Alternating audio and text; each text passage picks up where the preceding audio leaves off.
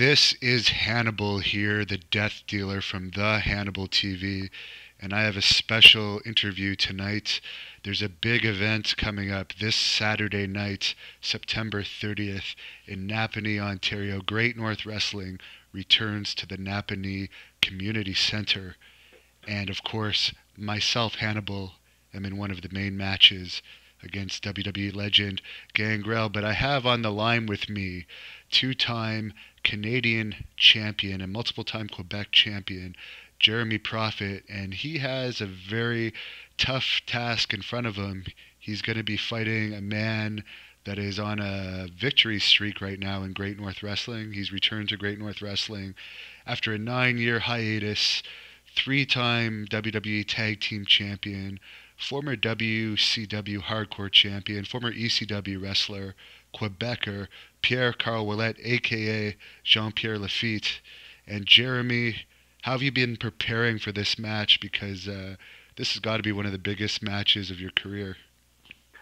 It definitely is one of the biggest matches, and it's a match that's been a long time coming because, quite frankly, I don't know why it's taken this long for Pierre to finally step in the ring with me. I've been doing this now for 12, almost 13 years, and yeah, he's been on a bit of a hiatus, but there's no reason why we shouldn't have faced. So I'm glad that finally, the money came together and the promotion is on point, and they can finally put us in the same ring and see what materializes. As for my training and how I'm taking this fight, I'm taking it very seriously. He's a very talented competitor. He's well versed in a lot of different aspects of combat, as he loves to show off to the world, via Facebook and social media and whatnot. I'm not as braggadocious as that, but nonetheless, his accomplishments are definitely there. I do think that the key point in what you mentioned is this long hiatus and him coming back. You take that much time off, you're not going to be at the top of your game, whereas I'm in the ring just about every week, all over Quebec or in Ontario. I'm getting in the ring. I'm facing the very best this country has to offer on a weekly basis. So it's a little bit insulting that so many people feel that I'm an underdog going into this when my opponent is not taking the same steps to stay in peak in-ring condition. Ring rust is a very real thing, and I think that that's going to catch up to him very quickly once he sees that he's in the ring with a thoroughbred athlete like myself. And you're probably the most accomplished martial artist that he will have been in the ring with since his return. He hasn't really faced anyone with your background in kickboxing and grappling and so forth. He has demonstrated some submissions. He actually claims that he is the only submission machine in Great North Wrestling. Something like that is his new tagline. What are your thoughts on that? Well, it's very simple. I think he's giving up his game plan is what he's doing. If submissions is what he wants to do, that's fine. I'll make him work. I'll keep him on his feet, and he's not going to take me to the ground. As big as he is, he's not going to be able to contend with my speed and with my cardiovascular conditioning. I think I'm much better conditioned than he is simply by the fact that I've been doing this on a weekly basis. I'm uninjured. I'm at 100%. It's not like the last time I stepped in the ring, I wasn't at 100%. I thought I was, but I wasn't. When I was in there with max testosterone, and he managed to get a fluke of a victory that I will easily avenge once the time comes. But now I'm looking forward. I'm 100%. I've got a great gas tank. And he's going to realize that I hit a lot harder than he probably realizes. A lot of guys, yourself included, much bigger than me, have been in there with Jeremy Prophet, and they've found out that I hit extremely hard for a person of my size. And so that's something that's going to set in. The reality will set in with Pierre-Carl Ouellet probably about a minute into the match. He's going to realize the first time I hit him and make contact that he may be underestimating me. Actually, speaking of hitting hard, someone actually challenged me to chop them the other night, a non-wrestler, and I did, and they ended up throwing up. Just from one? Yeah, it was just one chop, but yeah, that'll do it. They let me wind up and get a good hit in. The person may have been a little intoxicated, but he learned his lesson. Now, maximum testosterone, of course, the injury you suffered going into that match was at the hands of Davy Boy Smith Jr. in a match you had against him in Montreal, and that was a fairly serious injury. Now, you're not going to be having a one-on-one match with Maximum Testosterone, but November 5th at 1 p.m. at the Great North Wrestling event in Rockland, you're going to be involved in this big 30-man battle royal for the brand new Great North Wrestling World Television title. And both Quebecer Pierre and Maximum Testosterone are going to be in that battle royal. So what are your thoughts on that? I mean, if history has shown anything in Great North Wrestling, it should show that I should be the odds-on favorite going into that. I think the last time there was a battle royal, I was one of the final participants. If I'm not mistaken, I may have been third to last eliminated, and that was a bit of an off night. I had a match later on, so that was kind of on my mind. The battle royal was just, gravy on top of that, number one contendership. I had other things to worry about. I had won many battle royals before in this company and in others, and so going into this one, I don't see how it's going to be any different. Battle royals are very straightforward. You got to just not be thrown over the top rope. A guy like Max Testosterone, like Pierre Carl Ouellet, these are heavy-set guys. The tendency is for people to gang up and go after them. It's not really the tendency to go after someone like me, despite the fact that I am a two-time Canadian champion in Great North Wrestling and have many other accolades to add to my resume. However, like I said, my strategy is to avoid that and to make sure that I'm the one throwing people out and not the one going out. I might be a little sneaky when it comes to battle royals, but hey, you got to do what you got to do to win. And it's not uncommon, and this is full-on shooting with you. This has happened before in Great North Wrestling. Wrestler opponents that are scheduled to wrestle you have backed out because they're genuinely fearful of you for one reason or another.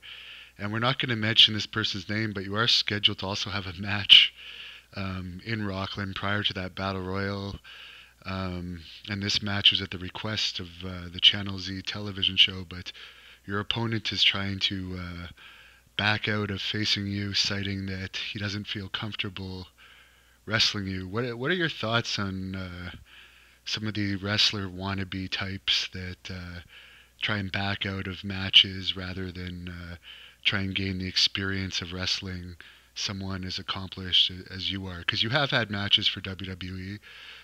You've wrestled in the U.S., you've wrestled all over Canada. You're known all over Canada. So I always find this a little baffling if you want to be a wrestler, but you don't want to wrestle the top stars.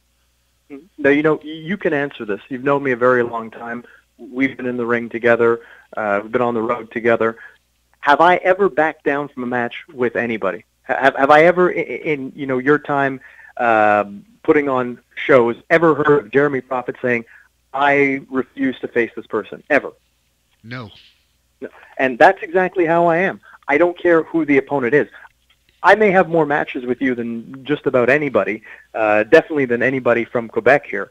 And I have never once felt like, I'm not up to it. No, I like the challenge. I like being able to step in there with someone that is going to push me to the next level.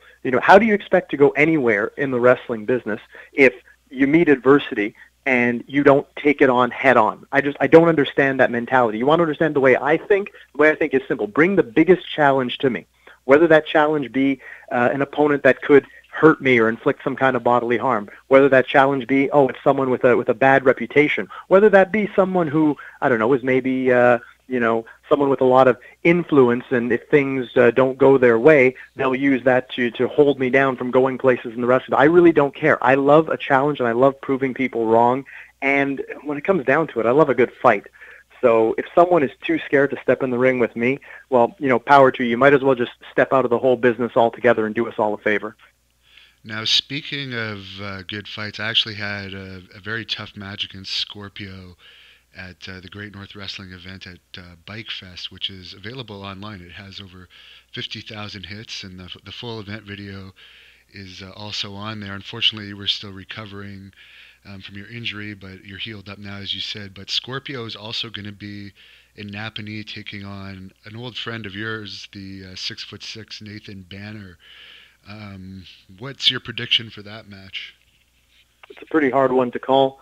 I can't say a bad thing about Nathan Banner. He's been my running buddy in the company now for quite a while, so I know he's a very talented individual. He's got the size, he's got the power, very athletic for a man of his size, too. For those of you who haven't seen Nathan Banner and you're listening to this interview, I encourage you to check out his stuff because he is quite a talent. Scorpio, what more can be said about him that hasn't been said already? He's ridiculously athletic. He has defied aging for the fact that he is as old as he is and can still move the way he does. Scorpio was always one of my favorites growing up. You look at my work and you'll see so much that resembles the stuff that Scorpio does. And I've had the chance to be in the ring with him, and he's a tough SOB. When he's hitting you with those forearms, with those kicks, you're going to Concussion City when you're taking those. So him against Banner, it's a tough one to call, but just like with me and Pierre Ouellette, I got to go with youth. You cannot fight the hands of time forever. And while Scorpio, he's still active, still wrestling all over the globe, and that's great on him.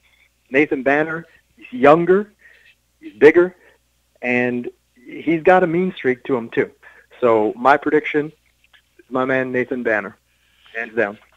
And the final match coming up this Saturday night, September 30th in Napanee, that I got to ask you about is going to be Lady Yasmin, the Great North Wrestling Women's Champion of Canada, taking on Elani Iolana. Now, I find this match very interesting because, for one thing, the winner gets to wrestle Tessa Blanchard at our November 5th event in Rockland, but Yasmin really hasn't, she's only been wrestling about a year and a half. She has a great track record, but she hasn't wrestled a woman with the mean streak of Elani Iolana, who has wrestled in Japan. She's a very hard-hitting wrestler. She's training in shoot wrestling and grappling, so she's very legitimately dangerous. And I'm just wondering your thoughts on this match. Well, really, I don't think very highly of Lady Yasmin. I've seen her in there. I've seen her on a couple of shows. Don't get me wrong. As a human being, I've had a few conversations with her. Nothing wrong there. My issue with Lady Yasmin is she's the champion, but when I see her in the ring, I don't see a champion. I see someone that's learning, kind of, learning on the job.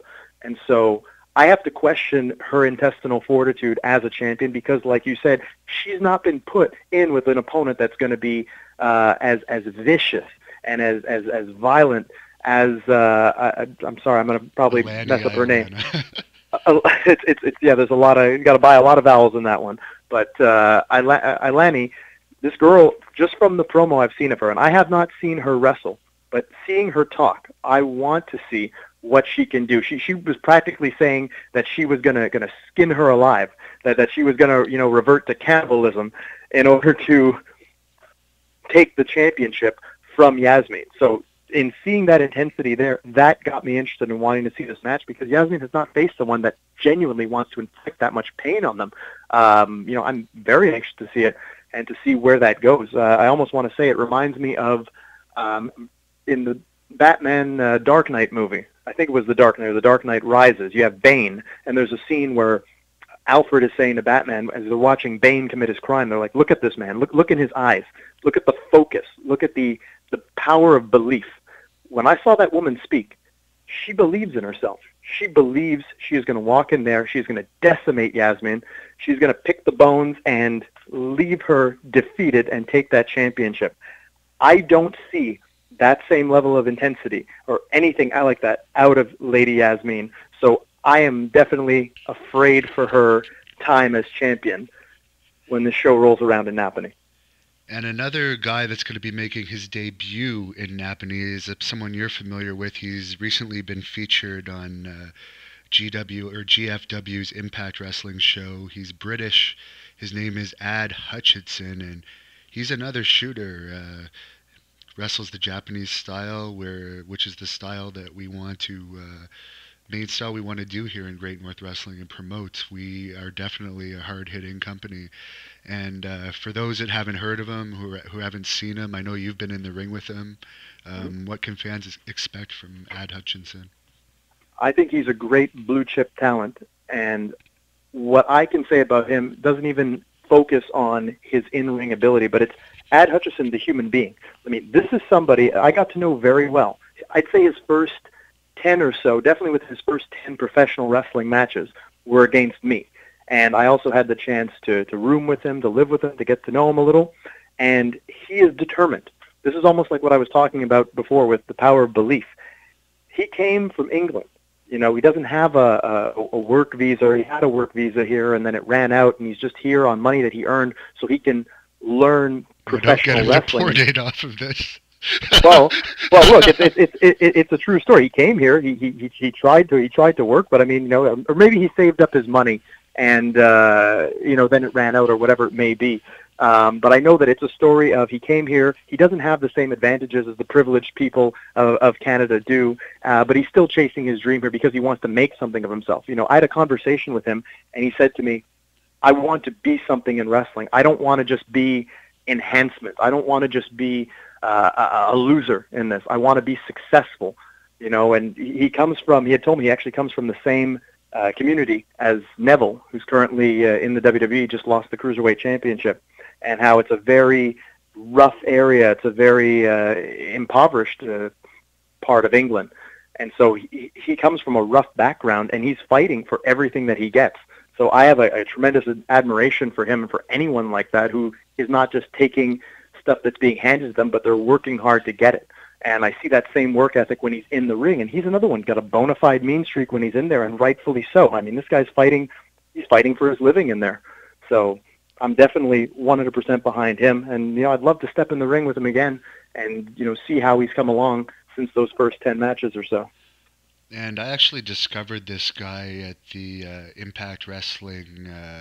They had like a training camp in early July, and I did some sparring with him at that camp, and he very much impressed me. And of course, they have put footage from that camp recently on the Impact Wrestling Worldwide TV show, and I've been getting a lot of fans' questions regarding that. Maximum Testosterone was also at that camp.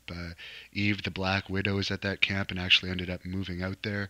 Just for anyone listening to this that has been asking me questions about that, I was only there for 2 days. I was offered the chance to move there and train for a 3-month period and participate in their Impact Wrestling contract competition. But unfortunately, I have big roots here in Ottawa. I can't just give up everything I have here and all of my ties with Great North Wrestling and all the work I have to do with that, as well as my regular jobs, and move there at this point in my career. So I'll be happy to wrestle for them one day. Maybe it'll happen sooner than later. You never know. Feel free to tweet at them, send them messages if you want to see me in that company, especially now that they're going to be coming to Canada more often. But just to answer the fan questions out there, I was only there for 2 days. Unfortunately, I couldn't commit to anything further than that, but I had a lot of fun while I was out there, learned some new techniques, and also discovered some new talent that you'll be seeing in Great North Wrestling in the future. And what do you think of all the changes, Jeremy, with Jeff Jarrett recently, I guess being, I don't know if he was released. Excommunicated? Yeah, basically. It seems to be forever changing. I really do wish them the best because there needs to be other companies out there, but there seems to be constant changes in that company. It's really hard to assess what's going on there. Anthem is at the helm. They're making the decisions. Jim Cornette was also there. He also left recently. You have a revolving door of talent, which is good for you and I. I think eventually that they're going to get the formula, and they'll be able to put together something that'll be worth watching and that can function cohesively. But right now, it's again another case of learning on the job, and you know, I can't really judge what they're doing because I haven't been following their programming. I was actually interested in maybe following it again, considering the fact that you know, some of you guys are getting some exposure on there, and you know, seeing where that goes, maybe it might be another good avenue for me. But for now, it looks like they're trying to find themselves. But I wish them all the best because, yeah, this industry needs competition, and you know, they need to be able to pick up on the fans that WWE continuously is losing week after week. Like, I'm not sure if you saw their attendance for the past couple of weeks there for SmackDown. Half the arena is taped off. They're droves and droves of wrestling fans that are no longer supporting the product. I mean, those seats were full. I would say a year ago, those seats were full. So people need an alternative. They need another outlet, and it's ripe for the picking. They can just figure things out. I'm pretty sure they'll get them. And for those fans looking for another outlet, of course, you can follow everything on the Hannibal TV. Subscribe to this YouTube channel and come out and support our events. Ticketweb.ca, you can find tickets for our event this Saturday night, September 30th in Napanee, as well as our event on November 5th at 1 p.m. in Rockland, Ontario. That will be our last event of 2017. We will not be putting on another event until March of 2018. So it will be your last chance to see Great North Wrestling in 2017. Tessa Blanchard, who was just in the Mae Young Classic on WWE NXT, will be on that event, and I'll be wrestling Savio Vega, who is, you were talking about you against Carl Ouellette was a long time coming. Me and Savio Vega has been a long time coming, but right now I'm not looking past Gangrel. But more information on all of those events is also at greatnorthwrestling.ca. And before I let Jeremy go, another thing that I've brought up in a couple of my interviews lately, but I am very curious to hear Jeremy's opinion on this, as he has trained in MMA, was this alleged Sexy Star armbar. Because I watched this footage from AAA in Mexico, and everyone was making a big deal about this Sexy Star armbar on Rosemary, I guess, who is an Impact Wrestling competitor. And first of all, I didn't notice that she was struggling very hard to get out of the armbar, because if you legitimately thought your arm was in pain or was going to break, as I've seen in many grappling tournaments and as I've experienced being in shoot armbars myself, you're in panic to get out of that, and you're literally fighting for your life to release your arm. And at the same time, it didn't look like it was being applied with the intention of breaking an arm or doing any real damage. So I'm just curious on your opinion on that. I've been rather outspoken about that, because I find that people are very quick to jump on a bandwagon, and I have never, in all the time I've been in wrestling, seen people jump on it, and universally, from every level of this business, jump on the Sexy Star hate bandwagon so quick. You know, I'm a contrarian thinker to begin with. I'm thinking that, you know, if all these people are hating on this one person, whether it be a Sexy Star, whether it be someone like Enzo Amore, whether it be you or me, you know, there's got to be more to this. And I watched the footage just like you did. I listened to what both sides had to say via social media. Sexy Star gave a couple of interviews also on the subject. And there are a few things that I noticed with regards to that.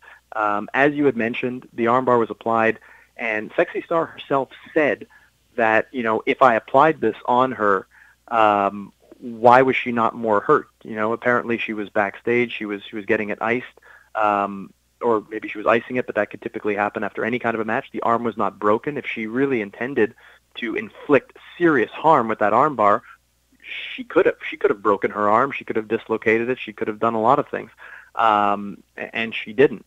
I think it was Ryback in an interview said, I guess she's a very bad shooter if that's the case. And, you know, maybe that was the case. But I'm inclined to believe that her, who, if I'm not mistaken, has some sort of MMA training or maybe boxing training. She had a boxing match and has trained in MMA. Well, I think her husband is a professional boxer, and she's had some professional fights. And so this is someone who knows how to fight and is supposedly mad or whatever, putting on the armbar, and doesn't inflict any kind of great damage, yet she's being treated as though she crucified the girl. Now, I'll say this about Rosemary. I don't know her personally. I've been around shows that she's been on. I may have even been on a show or two with her. I can say that I've had long-term relationships with two women that have been in this business, and both have spoken very highly of Rosemary. I've not heard anyone say a bad thing about her.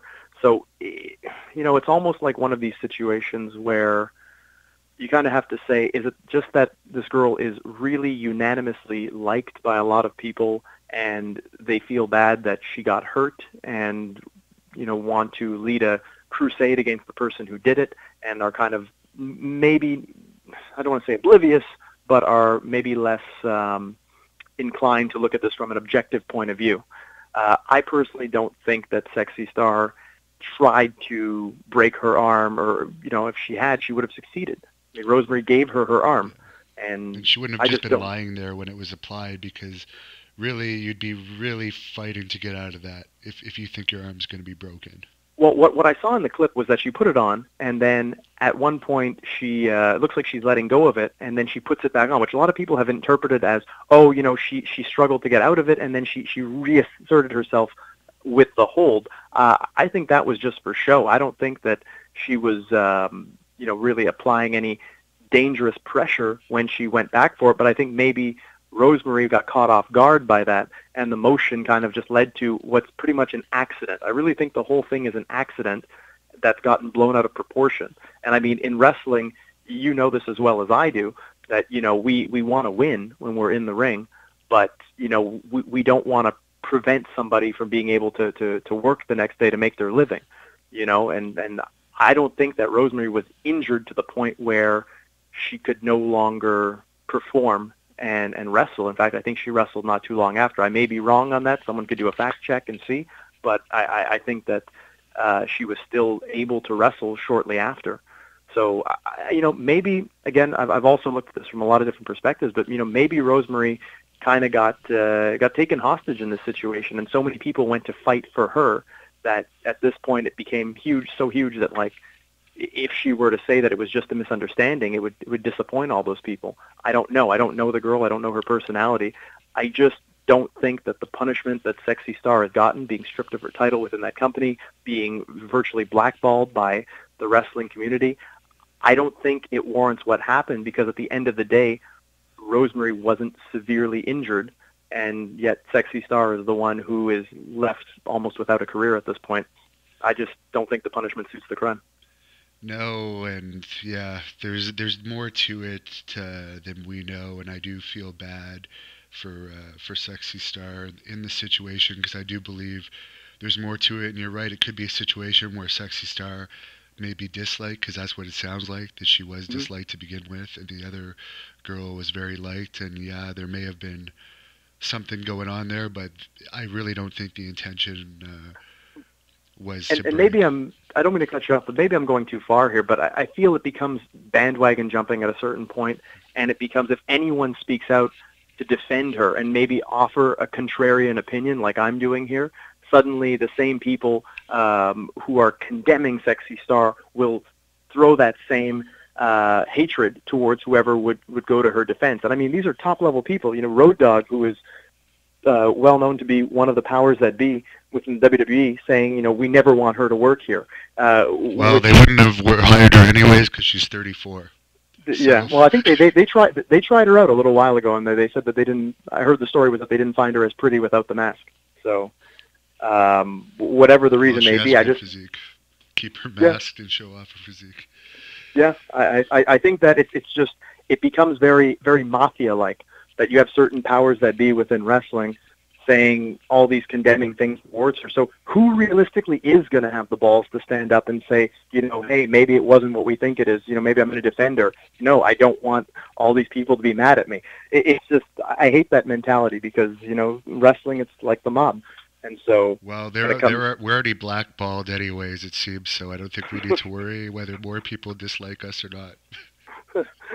Being blackballed in the industry does not necessarily stop everybody from making money. There's a lot of people that have had a lot of doors closed on them, but they still have a lot of talent, and they can still make money. Look at Teddy Hart, for example. Teddy Hart's still making a living in the wrestling business, despite all the bridges that he's burnt, because, he's talented, and he can still make money for someone and make a ton for himself. And Bruno Sammartino was even blackballed at one point in his career, but his talent ended up shining through, and obviously he went on to have a legendary career.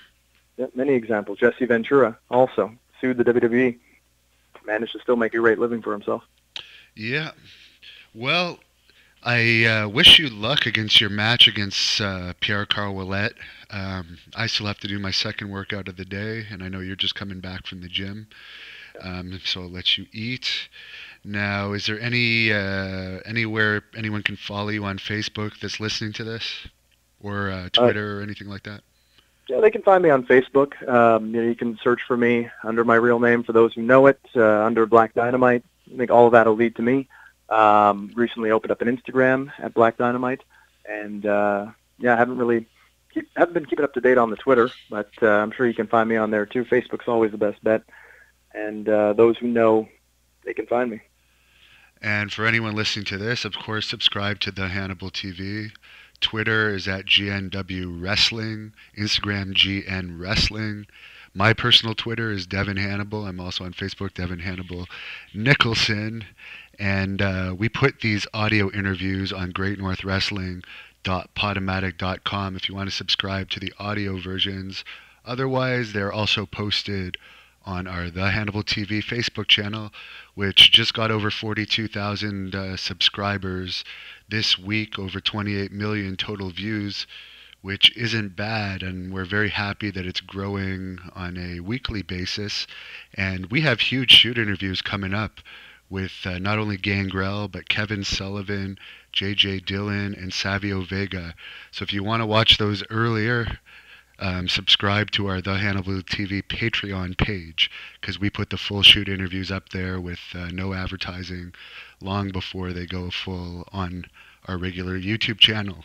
But of course, we put the clips on YouTube, and eventually down the road the full thing. So I encourage everyone to tune into our shoot interviews. Jeremy Prophet, who's on the line with me, might even be doing a variation of our shoot interviews starting soon, as we were talking about off the air. So that might start sooner than we think.